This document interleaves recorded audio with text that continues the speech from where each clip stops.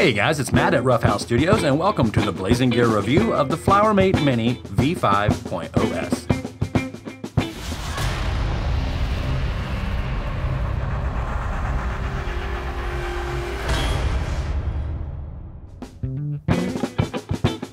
First, I'd like to thank the guys over at wizardpuff.com for sending us the FlowerMate Mini that we're reviewing today. If you'd like to learn more or to purchase one, please follow the bit.ly on the screen or in the description.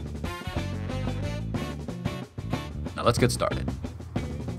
The FlowerMate Mini is packed nicely inside of a well-designed gift box.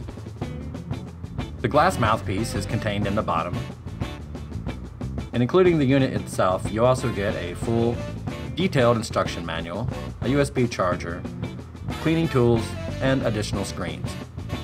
About the same length as a Bic lighter, the FlowerMate Mini is just that, it's mini. It also is charged by USB Mini on the bottom, but it has a full-size USB power out on the top that you could use to charge your own devices. That's a nice feature. And the USB, of course, charges with pretty much any device that uses USB.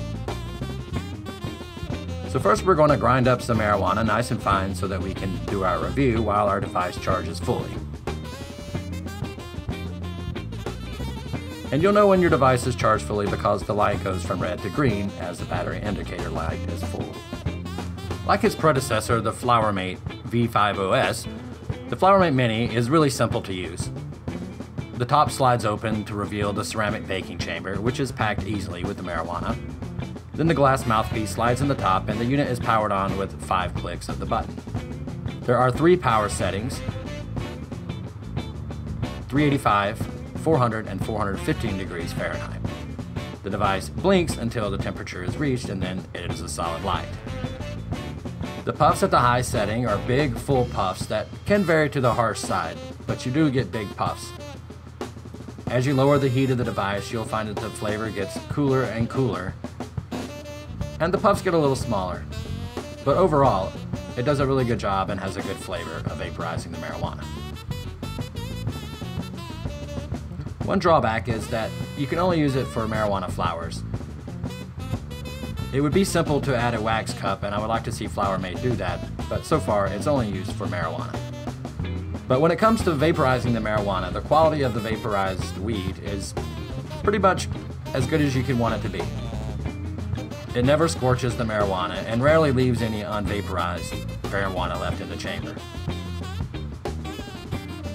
The color is mostly consistent and is a nice nutty brown that you want with your vaporized marijuana. We did have some problems with the lid repeatedly falling off the top of the FlowerMate.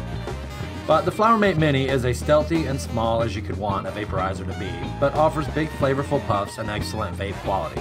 The price is a little higher than some other devices with more features, and there's some quality issues with non-essential parts, but overall the FlowerMate Mini is a fine little portable vaporizer.